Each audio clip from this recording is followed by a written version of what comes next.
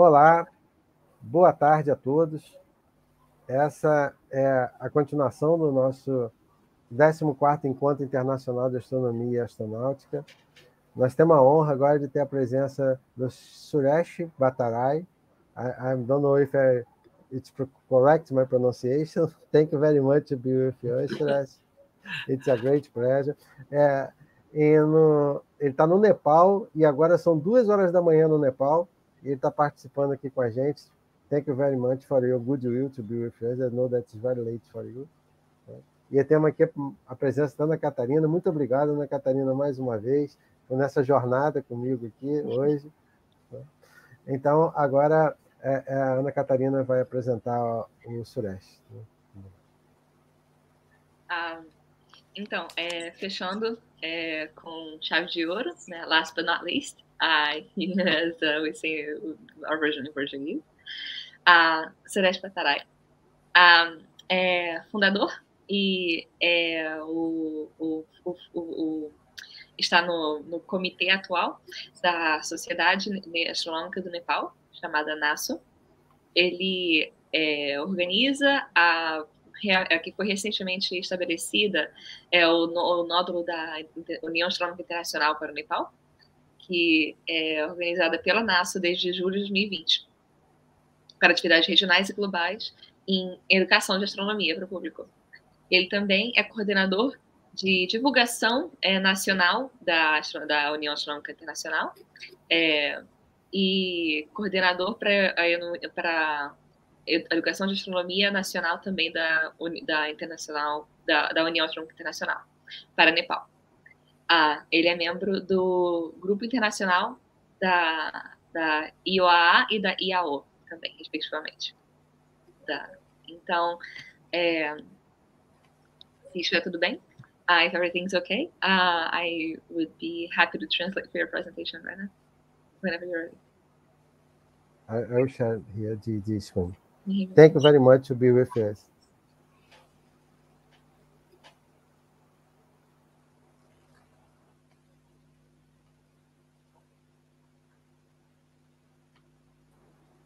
Suresh? Hi?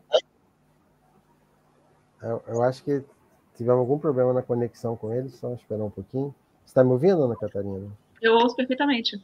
Tá. Eu acho que houve um problema de conexão com o Suresh. Vamos esperar um pouquinho.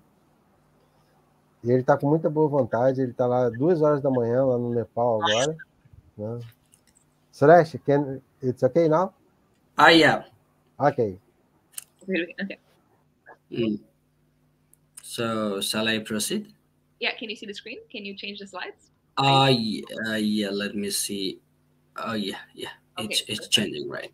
Mm-hmm. So, good morning and good evening, everyone. Good morning from Nepal. So, it's about 2 a.m. in the morning on Sunday. So, don't get surprised. It's Sunday.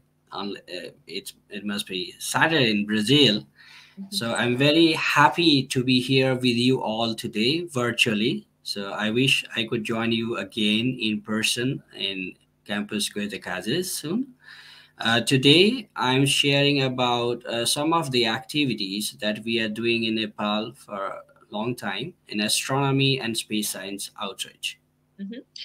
Então, ele dá bom dia a todos. Ele menciona que agora é domingo no Nepal, mas ainda deve ser sábado no Brasil. Já são 2 horas da manhã lá.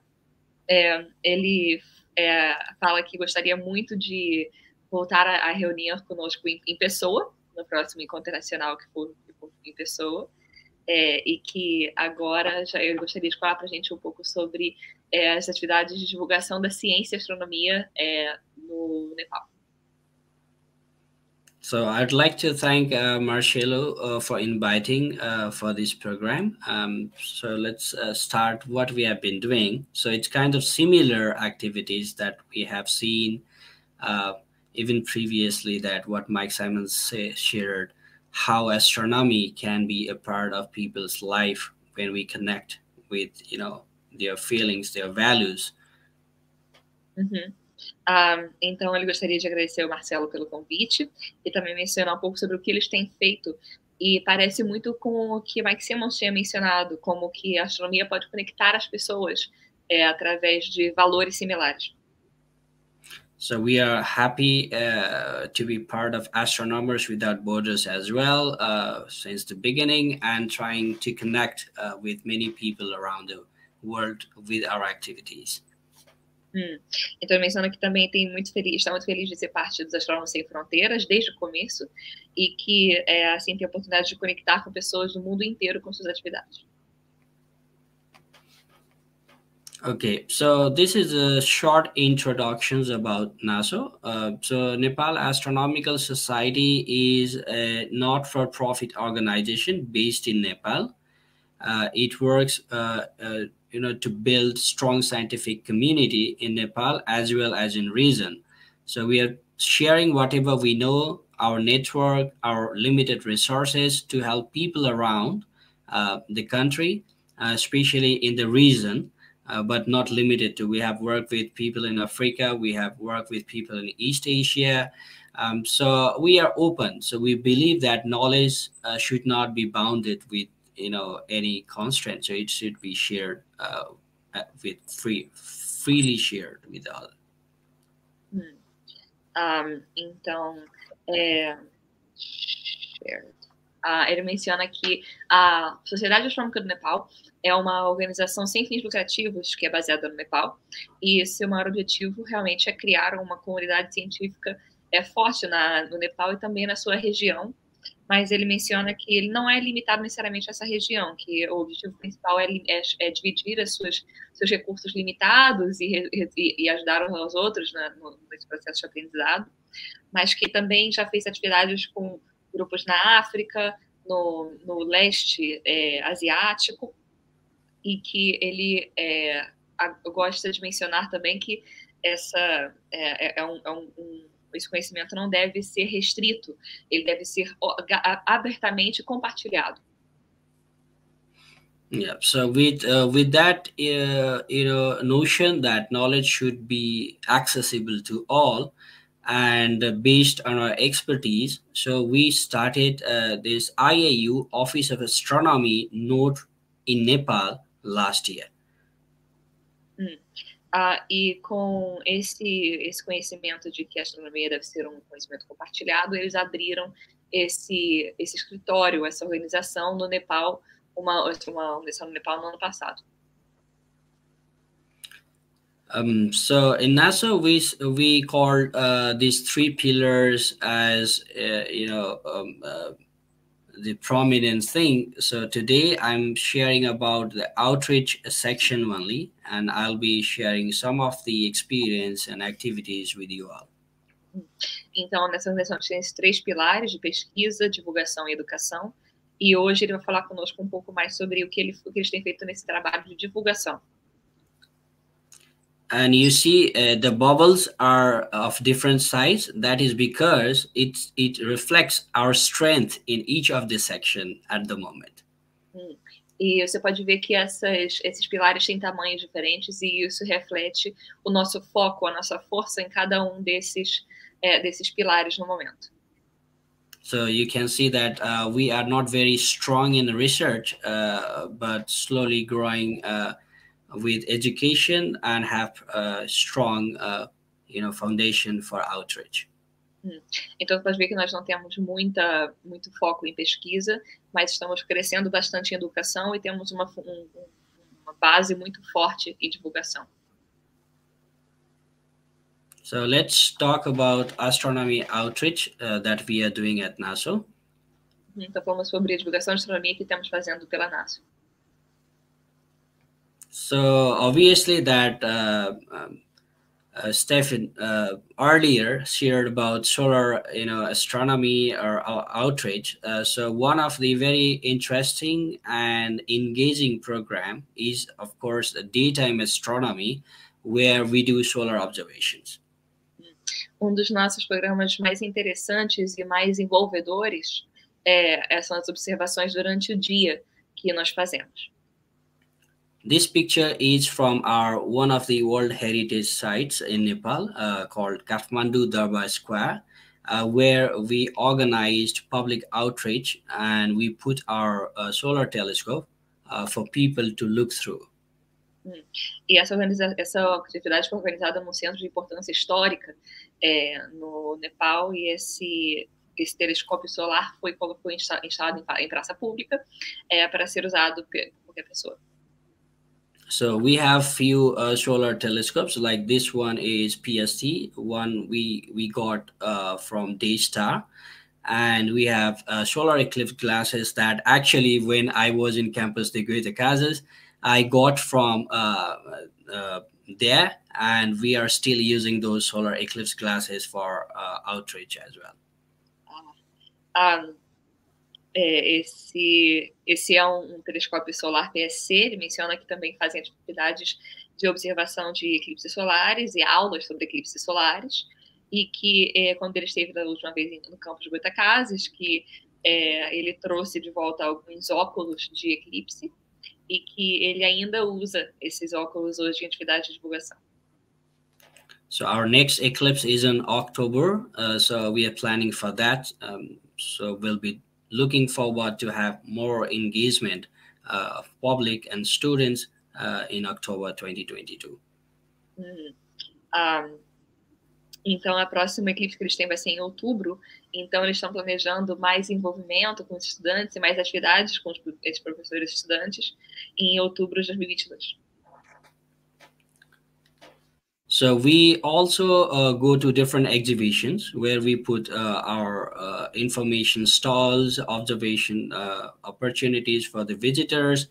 And this is one of the poster from the street festival organized by Nepal Academy of Science and Technology in Nepal. Nepal Academy of Science and Technology. Então, ele menciona que isso foi... eles também fazem esses stands e centros de conhecimento e informação. E esse, por exemplo, foi feito num festival de rua. E esse pôster foi colocado no festival de rua na Associação do Nepal para Ciência e Tecnologia. So you see that I am explaining about the Name Exo World competition, the campaign to the visitor, which was one of the very successful project in Nepal, engaging people to name the stars and a planet. E então ele está falando sobre essa competição Exoplanetas, que foi uma maneira muito eficiente, muito envolvedora de engajar as pessoas nesse processo de nomear estrelas e planetas. So this is another picture from our nighttime observation. So during the day we only have sun, but night we have different objects to look at. And this is one of the telescope that we received. Actually, my colleague Manisha won from Star Science for All SSVI project through Universe Awareness back before. Yeah. Universe Awareness is an institution? Yeah. So she won this telescope from that organization and provided by SSVI, the Star Science for All. And we are using it a lot, yeah. Star Science for All. Então, essa é uma observação noturna que eles fizeram, e uma colega dele ganhou esse telescópio pela uma organização chamada Universe Awareness, que é conhecimento do universo, né, consciência do universo, e que ganhou através de um processo chamado Ciência Estelar para Todos. So you can also see the telescope besides the man, which is 8-inch Dobsonian by Skywatcher. That is the largest telescope that we have at the moment. Então eles têm telescópio Dobsoniano, Skywatcher, e esse é o maior telescópio que eles têm no momento. So we also do programs for people who are visually impaired, and recently we organized workshop where we put both visually impaired and the other people together as a peer basis, and it was wonderful experience. Então, eles também fazem atividades para pessoas com deficiência visual, e eles fizeram essas atividades para pessoas que eles fizeram pares de pessoas com deficiência e sem deficiência visual, e que foi uma experiência maravilhosa. So in this picture, you can see two visually impaired girls are interacting with our intern, who is guiding with tactiles for them, and they are enjoying a lot. You can see the smile on their face. Então, nós podemos ver aqui a nossa estagiária e duas estudantes com deficiência visual, e elas estão interagindo com as versões tácteis dos modelos tácteis. Então, você pode ver como elas estão aproveitando com a felicidade no rosto delas. We have developed some programs for them, and conducted few sessions for visually impaired, and planning to have more sessions this year. Nós já fizemos algumas sessões desse projeto envolvendo pessoas com deficiência visual, e nós planejamos fazer mais esse ano. Yeah, so these were a few activities like daytime observation, nighttime observation, and also programs for visually impaired or special need people. We have space-related programs as well, where we do different activities, which I'm going to share now. Então, nós mostramos um pouco dessas atividades que foram feitas com pessoas com deficiência visual e as atividades de divulgação de astronomia, mas agora vamos falar um pouco mais sobre a atividade de divulgação do espaço. So this is a picture of people receiving their certificates and goodies when they completed their Cubes in Space program. So we run this program last year where high school students designed their experiment to send up into the space. Então aqui temos resultado dos estudantes com seus certificados e seus prêmios, depois de terminar depois de terminar esse projeto chamado Cubos no Espaço, onde eles fizeram pequenos experimentos que pudessem ser levados ao espaço. And these are the experiments that designed by the students, went to space from NASA facility and came back to our office, and now they are in front of us.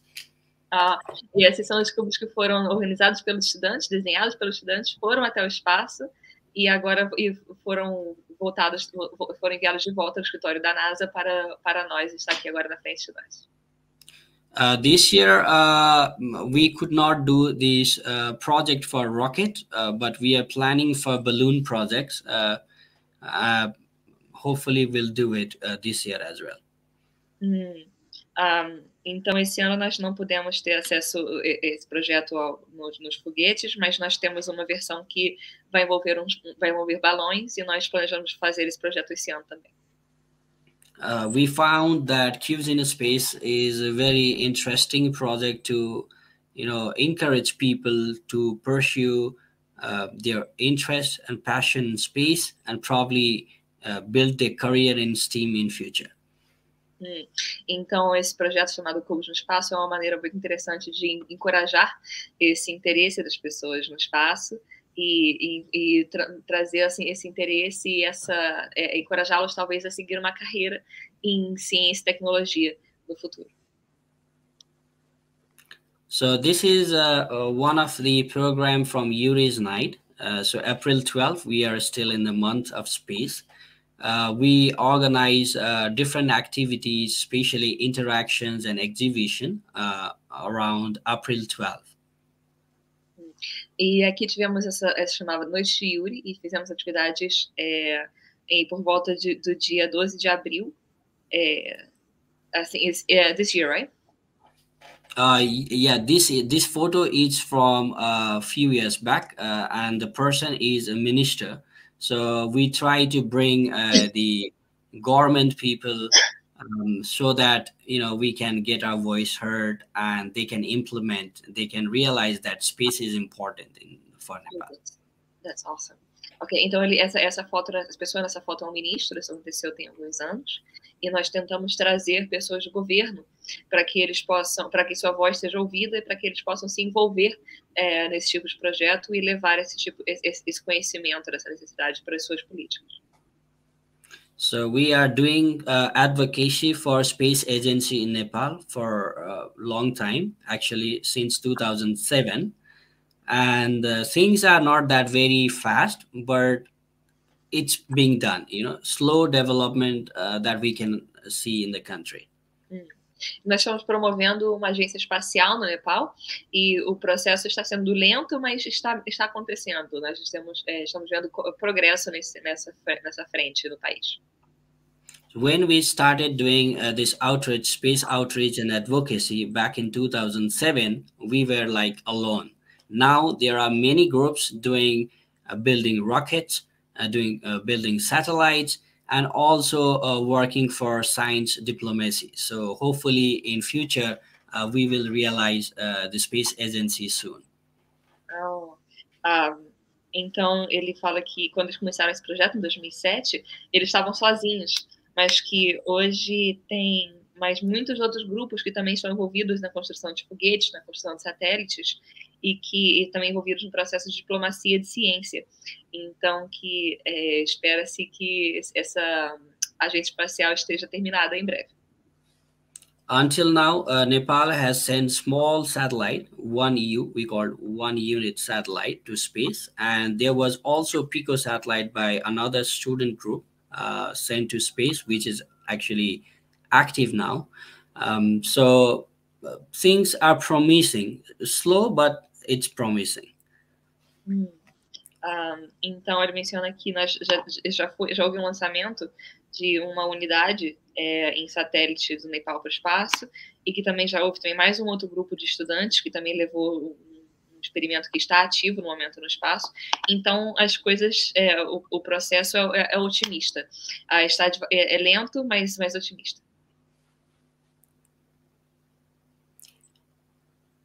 So, to encourage people, what we do is we invite astronauts time and often to Nepal in person as possible, if not virtually as well. So this is one of the picture that we organize from an event we organize at Nepal Academy of Science and Technology called Meet and Greet an Astronaut. And we invited Dr. Sandra Magnus, former NASA astronaut, where she interacted with small kids, school kids. E uma atividade que eles também tendem a fazer, a manter esse interesse dos jovens em ciência e tecnologia, é manter encontros com astronautas em pessoa, quando possível, ou virtualmente, quando não é possível em pessoa. Então, essa, por exemplo, é uma foto de uma astronauta da NASA que foi visitar essa Academia de Ciência e Tecnologia do Nepal, e conversou com estudantes de ensino fundamental e ensino médio, estudantes escolares. So the person with blue dress is an astronaut. She's an astronaut actually, and who is the honorary member of Nepal Astronomical Society as well. Então, essa pessoa de azul, ela é astronauta e ela é membro honorária da Academia do Nepal de Ciência. We invited for virtual interactions the first astronaut of India, Rakesh Sharma, as well. And we have invited Vladimir Janibekov, the Russian cosmonaut, as well. So time and often we invite people who have been to space and arrange interaction program with students and teachers, so that they get motivated to pursue their, career in science or in general STEAM. Então, eles convidaram o primeiro astronauta da Índia e também um cosmonauta russo a conversar com os estudantes. E ele acredita que isso realmente encoraja os estudantes e professores a ver que os estudantes também têm a possibilidade de seguir uma carreira em ciência e tecnologia. To encourage students and provide them a global platform, we also organize competitions, online competitions. And one of the competitions that we organize is space speech competition. E para envolver os estudantes, eles também fazem competições online, competições remotas. E essa foi uma competição que eles fizeram de discurso. In this competition, students from class 9, 10, 11, and 12 can participate, where they prepare their video on provided topic and share with us. E nesse vídeo, eles convidaram estudantes do 9º ano até o 3º ano do ensino médio para conversar com eles e fazerem um vídeo falando uma competição de oratória sobre um tema de sua escolha. So we actually dedicate this program with World Space Week. So the theme of the World Space Week becomes the topic of the speech. Então nós dedicamos esse concurso de oratória à Semana Mundial do Espaço, e o tema dessa Semana Mundial do Espaço foi o tema dessa competição de oratória. So to encourage students to participate and come up with their creative ideas, we also put cash prize, trophy, and medals and certificates, which we distribute on National Day, which is August 25th every year. August 25th. 25th, yeah. August 25th. Então, para encorajar os estudantes a participar desse concurso, eles distribuem prêmios em dinheiro, medalhas, troféus e certificados. E isso acontece em uma cerimônia no dia 25 de agosto todo ano. So we put a slogan for this competition as "Be Global," because when we put content on the internet, everyone can watch it.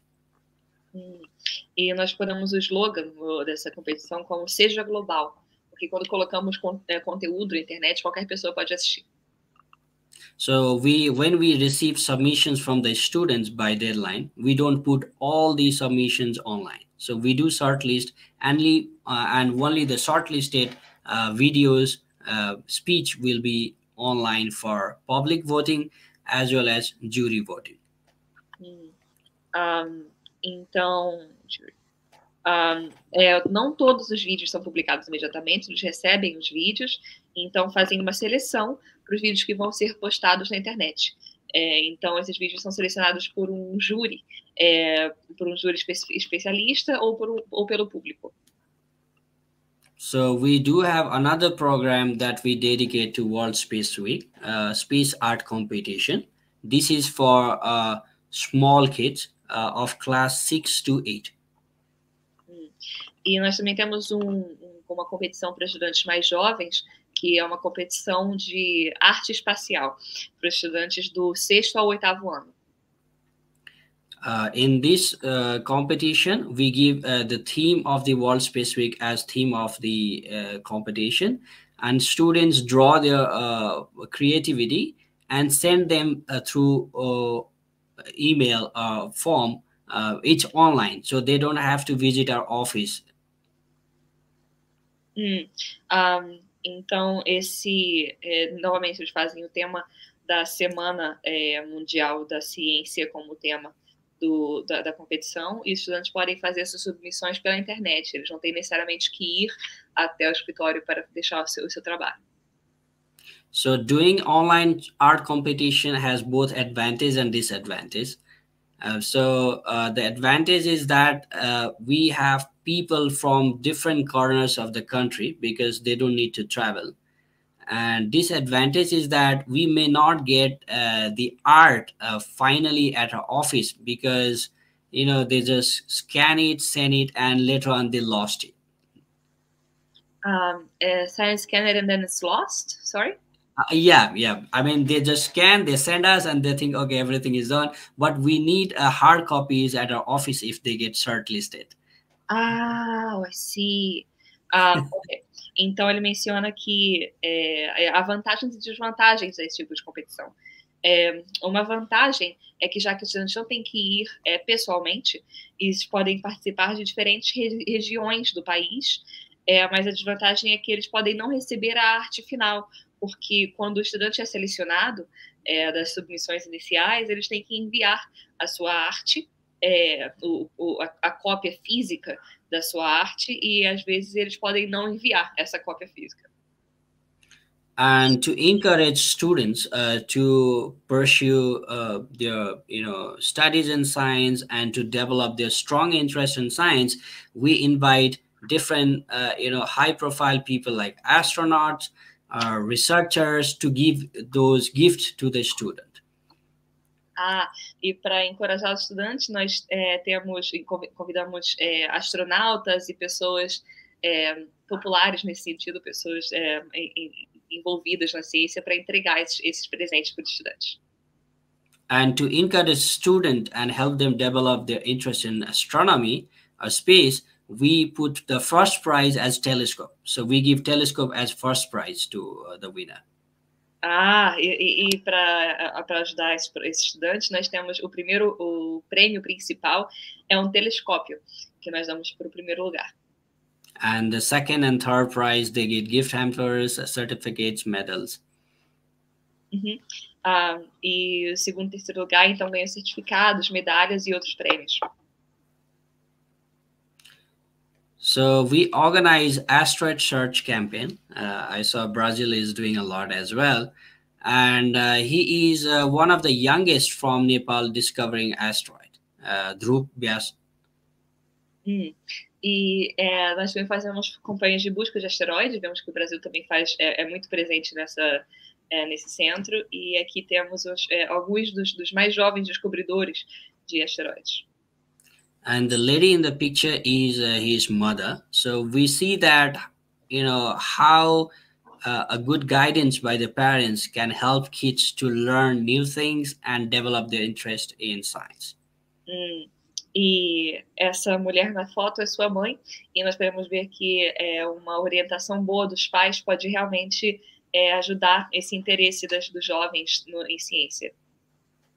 So far, through our asteroid search program, we have more than 1,500 preliminary discoveries and 30 plus provisional discoveries of asteroids. Provisional. How many preliminary? It's more than 1,500, I think. So I have to add. Okay, more than 1,500. Yeah. Então, através desse programa, eles têm mais de 1.500 descobertas preliminares e mais de 30 descobertas provisionais de asteroides. Not only we are teaching our students to do that, our teachers, but we are also sharing our asteroid search experience with our neighbors. We have trained people from India, Bhutan, Bangladesh, Pakistan. So we are sharing our knowledge with others as well. Então, eles não só fazem atividades com estudantes e seus professores do Nepal, mas também de países vizinhos, como Bangladesh, Paquistão e Butão. Então, ele compartilha com os vizinhos também. So our campaign is open to international team as well from 2020. And so far, we have trained students from Dubai, United Arab Emirates, and Brunei as well. And we helped Brunei to set up their All Brunei Asteroid Search campaign recently. Então, eles também fazem, em 2020, também fizeram treinamento de estudantes em outros países, como Dubai, os Emirados Árabes Unidos e Brunei. E também ajudaram Brunei a fazer a sua campanha completamente nacional de busca de asteroides também. And the students from Dubai has already 2 provisional discoveries and many preliminary so far. E estudantes de Dubai já têm 2 descobertas provisionais e muitas descobertas preliminares.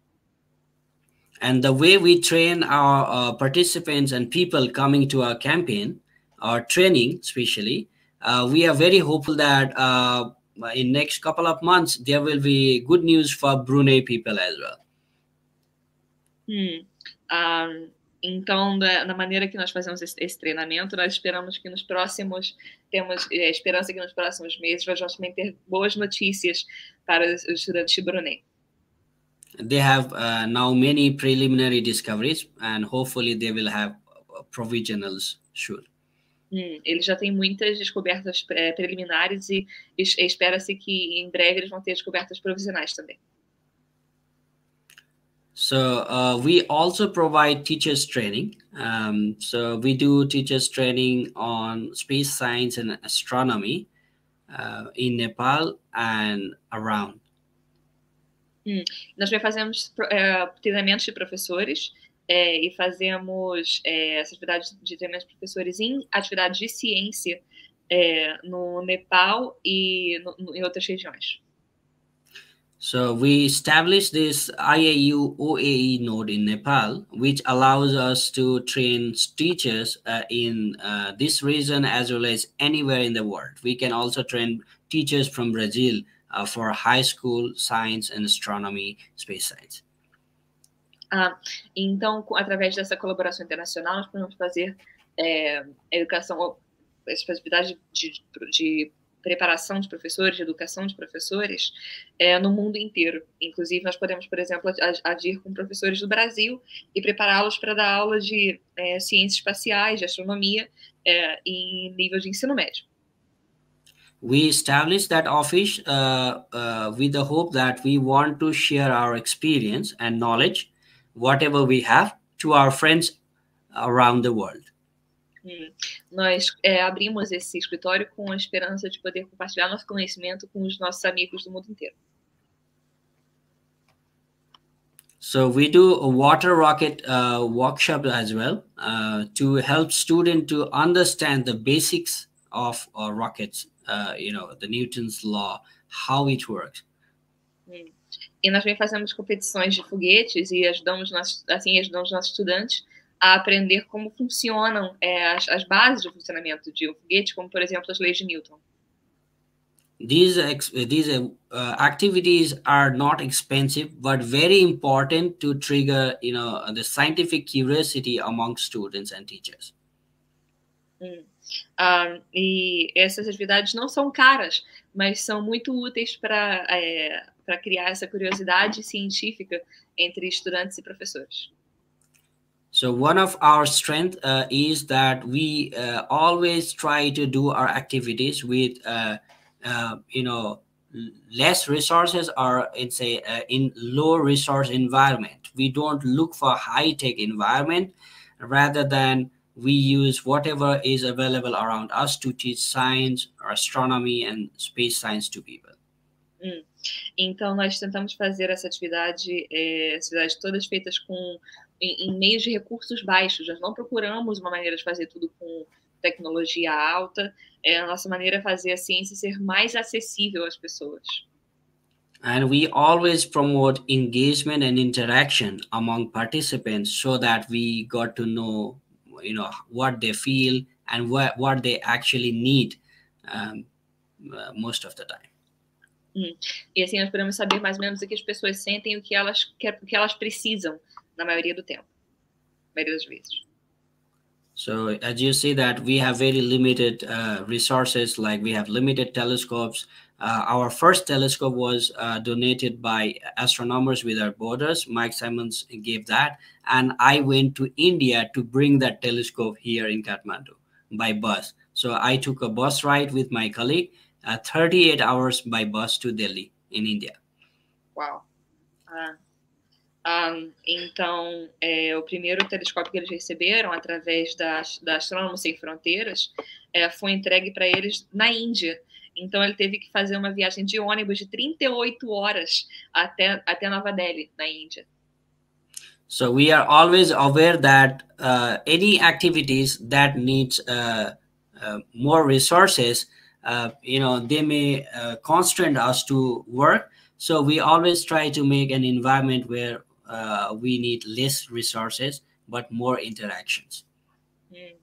Então, eles têm sempre essa consciência de que uma atividade que peça mais recursos pode ser que reduza a sua capacidade de atingir os seus estudantes de trabalhar. Então, eles tentam sempre fazer uma atividade com menos recursos para poder ter essa comunicação mais próxima com os estudantes e ter mais possibilidade de trabalhar com todos os estudantes. The story of getting telescope from India through Mike was from 2008. So it's 2022. Things have changed. Now people can buy good telescopes in Nepali market in the city, but still they are expensive for average student and teachers. Então, essa história do Mike Simmons, que enviou o telescópio para eles pela Índia, isso aconteceu em 2008. Muita coisa mudou desde então e as pessoas hoje têm um pouco mais de possibilidade de comprar telescópios, mas eles ainda são muito caros para a grande maioria dos estudantes. So we are connecting people having telescopes so that we can use their resources for our outreach as well. Então, nós estamos conectando as pessoas que têm telescópios para poder fazer essas atividades de divulgação.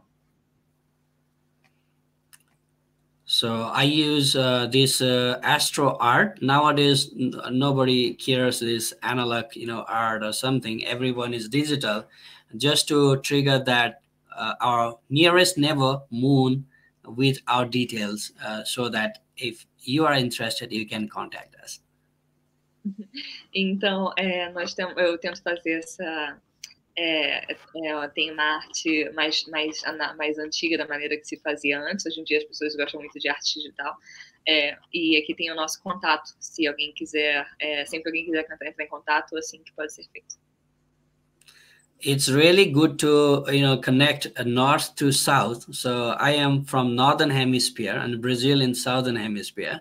So when we study in school, we always study about northern hemisphere. I assume that Brazil always teach southern hemisphere activities or all this stuff in their course. So it's really interesting for our students to do exchange, what they learned in their classroom, so that they get broader perspective. That's fun. Ele menciona que eles sempre estudam Ele acha muito interessante fazer essa comunicação do norte com o sul, porque na região dele eles sempre estudam o hemisfério norte, o céu do hemisfério norte. Eles imaginam que no Brasil eles sempre estudam o céu do hemisfério sul. Então, que ele acha muito interessante ter essa comunicação entre os estudantes, para que eles possam ver o que há de diferente entre os estudantes. I had an opportunity to be in Brazil, so I look forward to welcome Marcelo and team soon in Nepal. Oh, thank you. Eu tive a oportunidade de ir ao Brasil e ele está feliz, ele está empolgado em ter a oportunidade de dar as boas-vindas ao Marcelo e seu time em breve no Nepal. I'm clapping for all the audience here. Thank you very much. Thank you. That was awesome. You all are welcome to Nepal. So welcome to mountains. And here, when you want to come to visit us again, you'll be very welcome. We are waiting you here. Sure. I mean, it's easy now because Nepal has embassy of Brazil and Brazil have embassy of Nepal. So traveling to both countries is not that difficult. Okay. Of course, the airfare is expensive. It's very far. Yeah. I have many messages here congratulating you. But you have one question that you received here. I will show here. So Mateus is asking if you'd recommend a specific telescope model for beginners that is more accessible, that isn't too expensive. What would you recommend for a beginner? If you really want to do good observation with telescope, I would recommend at least 70 mm, which is not that expensive. If you can afford, you can go 90 mm, but I don't recommend higher range telescope. 70 mm should be good to look at the moon, the Saturn, Jupiter. So that could be a good start. And it's not expensive. Yeah. Então ele recomenda telescópios de 70 milímetros. Ele fala que se tiver a oportunidade de 90 milímetros também é bom, mas que não há necessidade de nada muito maior do que isso, porque com 70, 90 você já pode ver a Lua e alguns planetas e já dá para fazer umas observações boas. And when you buy telescope, we always learn about telescope, but we never learn about mount in our schools. At least I didn't learn. So, but telescope comes with mount. So if you want to start something, don't buy EQ mount at the beginning, because you will get frustrated. Buy altitude azimuth mount, learn something. If you like doing that, then buy EQ mount and start doing serious astronomy. Então ele menciona que ele aprendia um pouco mais sobre os telescópios, mas muito pouco sobre os tripés que se usam para os telescópios. Então ele menciona que não usar uma montagem equatorial logo no começo, que comece com uma montagem azimutal? Alta azimutal. Alta azimutal. E que aprenda assim como funciona e que depois siga para uma montagem equatorial quando já tiver um pouco mais de experiência. So, because that's from my experience. So EQ mount needs a skill. So you need to do polar alignment, and that may land you in frustrated zone. So I won't recommend equatorial mount at the beginning. Ele fala que a montagem equatorial é um pouco mais difícil, então que ele não recomenda usá-la logo no começo. Yeah. I have another message that is the wish that we also do. Okay. Yeah, so Aaron would like to say that he hopes that your project will grow large. Oh, thank you. Together we can make it large, from north to south. So join us and let's make it larger. Ele menciona que juntos nós podemos fazer esse projeto maior e que vamos fazê-lo, então, ter essa comunicação do norte com o sul. Então, Suresh, como já é tradicional aqui, a gente gostaria de pedir se você podia deixar uma mensagem para as futuras gerações. So, as usual, as a way to close your participation, Marcelo would like to ask if you have a specific message that you'd like to leave for the new generations of scientists and science outreach for people. Yeah, thank you, Marcelo. So the best, my message to the young generation is, if you want to do something, go for it. For me, working in Nepal, doing astronomy, it was out of the box. And when I said that I will do it, people said me crazy. Now they follow me and they want their kids to be like me, even my friends. And thanks to people like Mike Simmons, Marcelo, other friends, I could not name them all. I'm sorry for that, because there are lots of good hands and well-wishers, supporters, and it is possible. So if you want to achieve something, go for it. Everything is possible. Everything possible. It may take time, but it is possible if you are doing it by heart. Então ele menciona que que a mensagem que eu gostaria de deixar é que se você quer fazer alguma coisa, que você faça. Ele fala que muita gente vai dizer que você é louco, que não tem sentido, mas que ele fala que as mesmas pessoas que falavam isso quando ele tinha as primeiras ideias, hoje falam que queriam que os filhos dele fossem como ele. Então, que bote a mão na massa seria a expressão mais próxima que eu posso pensar em português para que ele quis dizer, e que tudo é possível, tudo é possível ser feito quando você coloca a sua motivação, a sua intenção no seu projeto. Thank you very much. Thank you. Ana Catarina, for all the audience, I'm clapping you also for your translation. Fantastic. Thank you very much. Então, por todos, Suresh, thank you very much. It is last presentation of our meeting. We are finishing the meeting with your fantastic presentation. Thank you very much. Thanks for invitation, Marcelo. Thank you. Obrigado a todos que assistiram. Muito obrigado, Ana Catarina. Então, boa noite a todos. Ano que vem estamos de volta com o nosso encontro, né? Muito obrigado. I hope next year you'll be here in Brazil with us. Obrigado. Yeah. Maybe. Yeah. So, Obrigada. Obrigado a todos. Boa noite, gente. Obrigada. Boa noite, pessoal. See you soon.